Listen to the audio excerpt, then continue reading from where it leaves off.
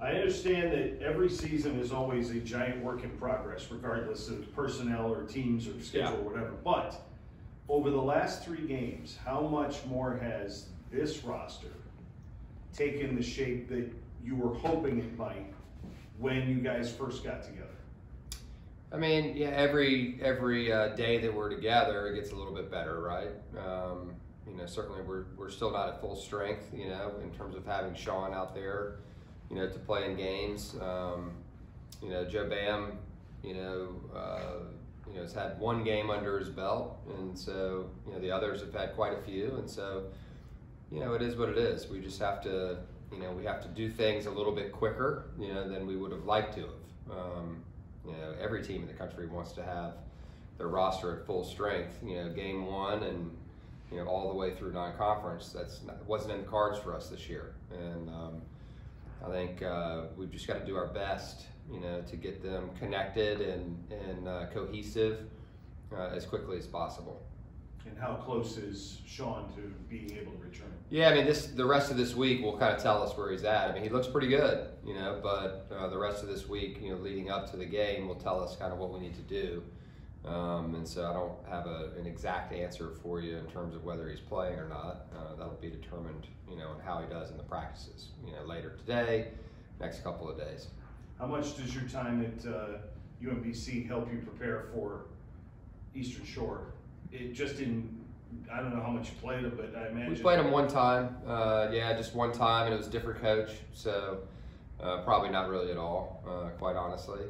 But ton of respect for Coach Crafton, and he was actually an assistant coach at Navy when I was coaching at UMBC, and you know, he had an excellent team last year. He's had a really hard schedule this year. But you know, had a great win over Penn.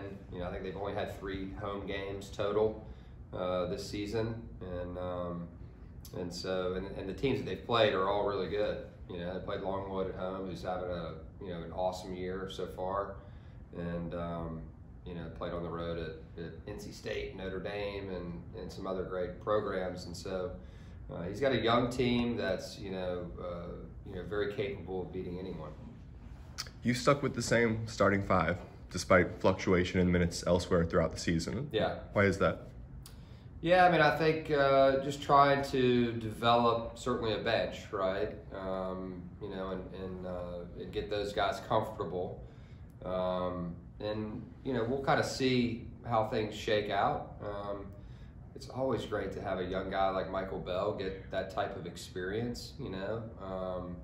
And certainly Kwani, you know, is a veteran player, and so, you know, for us as coaches and teammates, you know, we felt it was just a matter of time before he got comfortable, and I think you can kind of see that, you know, as he's playing now. He's that's not easy to deal with, right, as a player, you know, to come out and not shoot the ball like you're capable of shooting it. That can impact a lot of other parts of your game. And you know, to his credit, you know, he just kept working and didn't allow it to impact the other parts, and still helped us win some games. And so I think that's a huge thing. You know, sticking with him was something that we wanted to do and needed to do for the overall, you know, health of our team. Toby at the 5. What do those kind of lineups do for you guys? You've gone to him a lot in the second half. What does that personnel grouping do for everyone else? That's where we're subbing him right now, right? I mean, early in the season, you know, like in Greece, we started him at the 4, and we began to kind of sub him exclusively at the 5. And whilst playing him occasionally at the 4, you know, he's such a good athlete. He's such a good rebounder. You know, he can finish around the rim. Defensively, he's a problem. You know, because he can block shots, and so you know, I've been really impressed with what he's been able to do. It doesn't mean you won't ever see him at the 4. You know, there's certainly lineups where he can do both. He can play with firm. You know, as long as you have the right guys, the other 3 guys, you know, or match that. You know, he can play with Kwani, you know, out there. He can play with Sean once Sean gets back. So he's a very versatile guy, and one that can play certainly 2 positions. The goal for him long term is to be able to play more than 2. You've talked about this, but Sean's versatility allows you to do a lot of different things lineup-wise once he does return, right? Yeah, no question. I mean, because he's a ball handler. You know, he can play in pick and roll. You know, he's an ISO guy. He can attack his matchup. He's really good in transition, and so he's used to playing fast. And I think overall our team's getting better at that. You know, over the last couple of games, we've been able to get out and go a little more. And so he can play in the post. You know, he can back you down. You know, and play in that area of the court as well. So, you know, he is certainly a really versatile guy that will help our team. We saw it in the press conference. You probably talked about this over the weekend a little bit, but Joe's an incredibly upbeat guy and smiling all the time. What have you seen as far as his impact goes with the rest of the roster and everyone around him since he's returned? Yeah, I mean, it's just it's a huge thing. I think it opens everybody's eyes to, you know, what this team hopefully can become, right? And it's our job to, you know, I say our job, the team's job, you know, to reach our potential, you know, our full potential. We have some good pieces, and we're adding 2 more back now that can be really helpful for the overall health of the team. But we've got to put it together. We got to make them fit and make these pieces fit and get them playing really well together. I believe after the Memphis game, you talked about wanting the transitional defense to be better. Yep. What have you seen specifically in that spot the last 2 games? You're talking about our transition defense? Yeah. It's actually improved. Yeah, it's definitely improved. There were some clips, you know, in the last game where, you know, could have been a layup, probably would have been a layup or an easy shot, you know, for the other team. But our guys got back and loaded up and, you know, made them go to the next level of their offense. And so that's the first, you know, thing that you really look at from a defensive perspective is, you know, are you taking away easy baskets? Are you finding a way to make that extra effort, that multiple effort that it takes to, you know, keep a team off a quality look? And so, you know, it's something that we have to constantly, you know, check and work on. But, you know, defensively specifically, it was okay in the first half. It wasn't, you know, what we needed in the second half at all. And so the guys, you know, today will see some of that, you know, when we go back and watch film. You know, just because we're scoring a little bit better doesn't mean that all of a sudden our defense, you know, can let up. Our defense has to be there every single game, and it wasn't last game. The assist numbers, I think you had nearly 20 on 30. I think we had 18 yeah. On 30 field goal attempts. Mm-hmm. Is there a particular number you would like to see? Or a ratio? Yeah, I mean, I think a lot of it comes down to how many turnovers you have, you know, as well. Because, you know, there's certain teams that, you know, depending on how they guard you, and I think we're going to be guarded a little bit differently, you know, now that Joe's out there, Sean comes back. You know, there's certain teams that'll lock out. And so there aren't as many assists out there because they're face guarding you. And so they're not allowing you to get that extra pass, you know, for the shot. They're making you go one-on-one to score. And so really the game just tells you, you know, what you have to do. And clearly teams have been loading up on us. And so we have to pass and we have to trust. You know, the assists a lot of times come in transition, you know. Like one of the best ones of the game the other day was when Bell drove it down the middle and it was like a one dribble and he drops it to Toby and Toby just puts it in like that. I mean, that was a beautiful thing.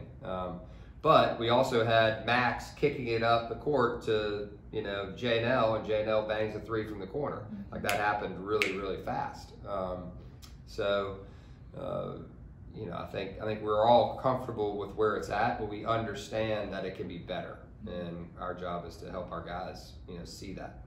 Temple showed a little bit of zone. Yeah. So one was, did you expect that from them? And 2, how did you like your offense against their zone? Yeah, I've been very, you know, comfortable with what our guys have done against the zone, you know, so far this season. You know, it hasn't been perfect. You know, we've taken some quick shots, you know, against the zone. You know, the first time that another team goes to a zone is the most important possession of the game. And so we try not to, you know, help our guys. We try not to get them to overthink it, right? It's certainly a different defense, and we play against it every day. We've been working on our own zone, and so they have a chance to go against that every day as well. So it gets them comfortable with it, but it certainly can change the momentum of a game. There's no doubt about it. If you're clicking on offense, the other coach goes to a zone, it can slow things down, and you have to have your team has to be ready for that. And I thought our guys did a nice job, against it the other day. Would you try to get Longwood on a future schedule? Or I don't think so. No? To be honest, I don't think he wants to do it. I don't think I want to do it. It's just one of those. We're best friends. Probably not a good thing to do. Well, that's why I asked. But you're keeping track of him now. Because people do it though. Actually, people do it. Yeah. Rick Pitino played his son, last year. So people do it, but we like each other too much.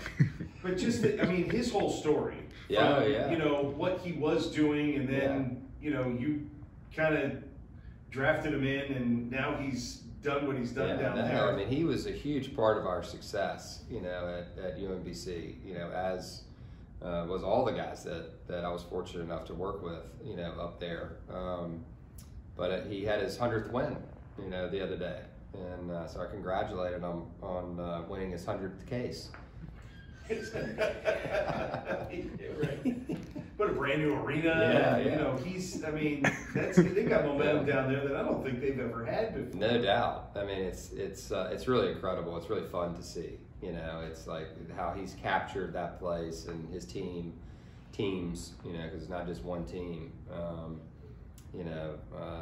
His president, Taylor Reevely, my former AD, Tim Hall, the guy that hired me at UMBC is now there at Longwood, just got hired this past year, and so it's neat to see them together. They had already worked together, before, but they're doing a great job. I haven't seen the new arena yet, but I've heard, great things about it, and, it's just really fun, as a friend to kind of watch them, continue to grow. Anything else, guys? Cool. Thanks, Coach.